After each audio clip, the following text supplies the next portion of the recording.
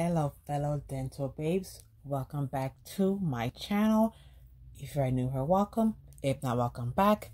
Let's get right into this video about oral pathology for the dental hygienist. Now, this is going to be a quick run through of everything you need to know, the general synopsis of this class when you are definitely in dental hygiene school. Now, let's go ahead and begin. The notes that I have here are like the meat and potatoes of this book, everything that you need to know to pass this class the first time like a boss. Now, oral pathology review. Let's go. Chapter 1, things that you need to know. You should be able to describe the following lesions. What is a bulla? What is a papule? What is a vesicle? What is a macule? Those should be on your top of the line. Those need to be stars. Those need to be starred and highlighted when you are studying for any exam, any quiz that you have, midterm, and definitely for the finals. These are the things that you need to know. That's first things first. So that's what you need to know for chapter 1. And chapter 2, inflammation and repair. You need to know the classic signs of inflammation, types of exudate, which is pus, cells involved in inflammation, the kinin system, clotting mechanism, and also types of healing. So also, no injuries to oral soft tissue. For example, hematomas, mucoceles, an amalgam tattoo, a dry socket. That's also what you need to know. That's for chapter 2. If I'm going too fast, you can go ahead and slow this down. But like I said, this is just a brief, quick synopsis. Next, for chapter 3, no cells involved in the immune response. For example, the B lymphocytes, T lymphocytes, NK cells, macrophages. Also know the types of immunity: passive immunity, active immunity, hypersensitivity 1, 2, 3, and also 4.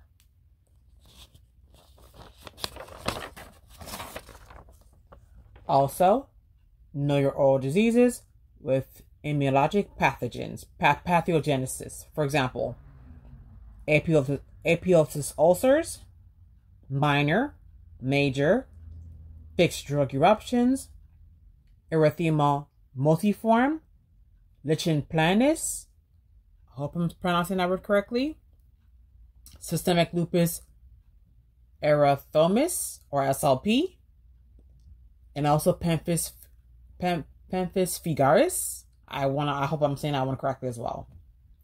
That's for chapter 3. Moving on, chapter 4. Know your infectious diseases. Please, please, please know your infectious diseases. Know about impetigo, tuberculosis or TB, syphilis, acetomycosis, tonsillitis, pharyngitis, also pericarditis. Hope I'm saying that one correctly. I'm sorry I'm slaughtering these words, but as you read chapter per chapter, you'll know and point out, okay, these are the things that I need to know chapter per chapter. So that's chapter 4. Alright, so chapter 5, know your developmental disorders. So know your commercial lipids, ankyloglossia, denture cyst, odontogenic keratocyst, anodontia, ain't no teeth. That's why I used to memorize to know that one for my exams. Also, moving forward. Supernumerary teeth, which is extra teeth, enamel hypoplasia, and also dente, which means tooth within a tooth. Like I said, these are the things that are key and clutch that you need to know in order to pass this class the first time. Next, chapter 6. Know your radiographic terms used to describe lesions. For example, coalescences, diffuse, also multiocular. Know the diagnostic process: clinical, radiographic, historical, laboratory, microscopic, surgical, therapeutic, differential.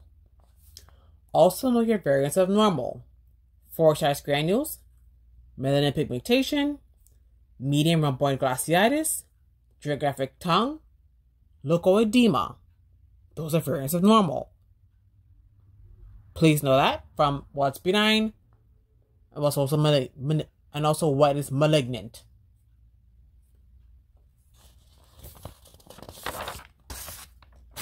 Next, genetics. Know about trisomy 21, trisomy 13, Turner syndrome, Kleffner syndrome, X-linked inheritance, papillon-diverse syndrome, Sherbism, Ellis-Van Creveld syndrome, maxillary extosis. That's for chapter 6. Chapter 7. Know about neoplasia, leukoplakia, squamous cell carcinoma, basal cell carcinoma, adenomytoid osteogenic tumor, also anodontoma.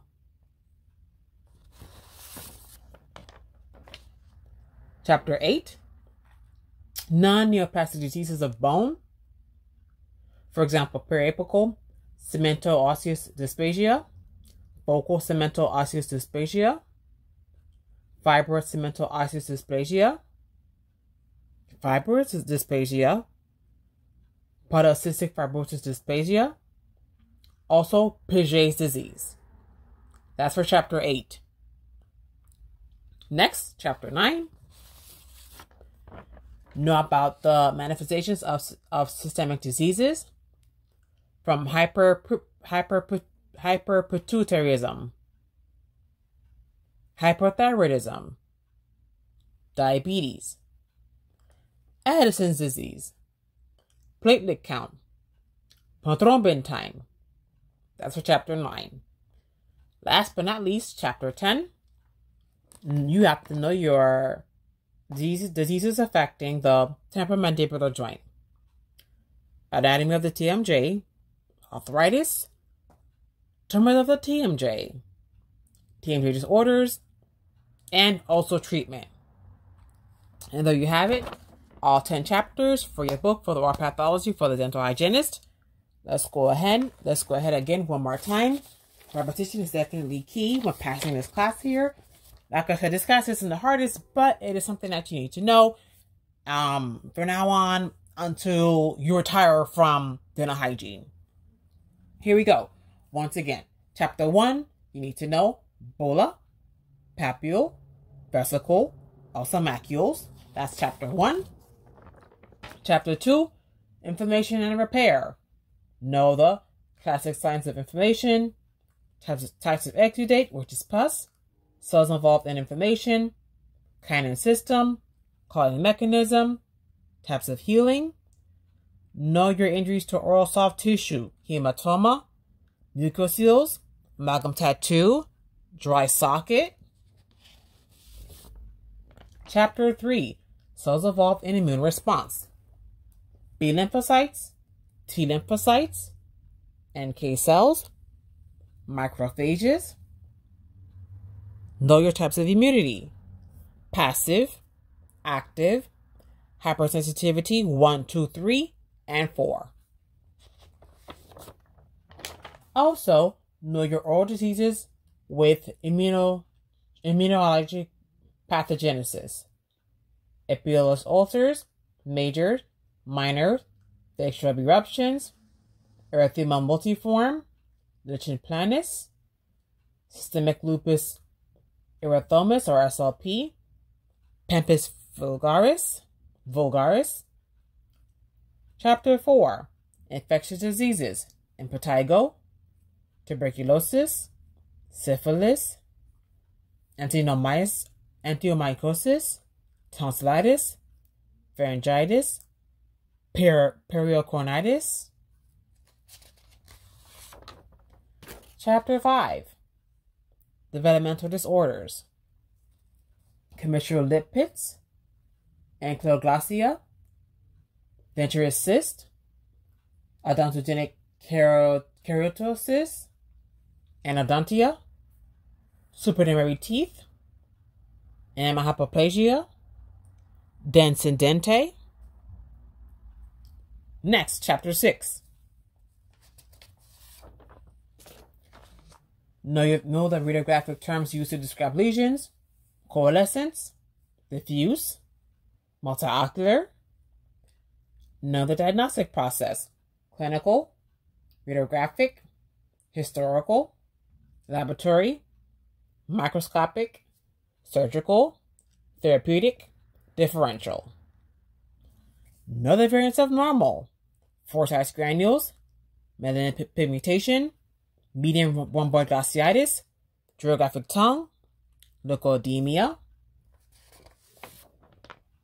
Know your genetics: trisomy 21, trisomy 13, Turner syndrome, Klinefelter syndrome, X-linked inheritance papillomodiverse syndrome, Schurism, Ellis-Van Creveld syndrome, maxillary ectosis.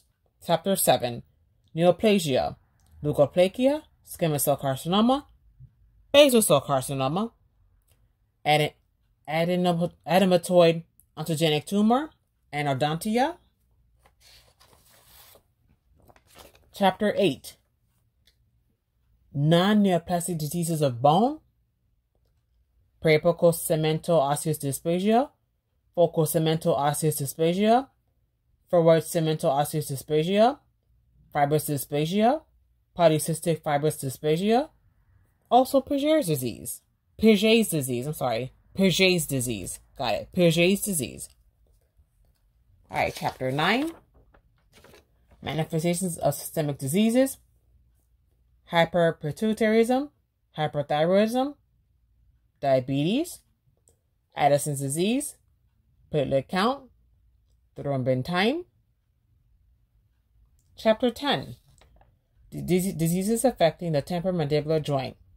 Know the anatomy of the TMJ, know about arthritis, know about tumors of the TMJ disorders, and also treatment.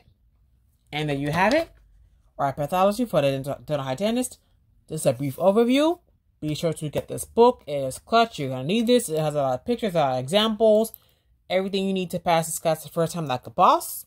I love you guys a lot. Happy studying. Good luck. And I'll see you guys in the next video. Don't forget to like, comment, and subscribe. It is to help you. Love you lots. Take care. Until next time.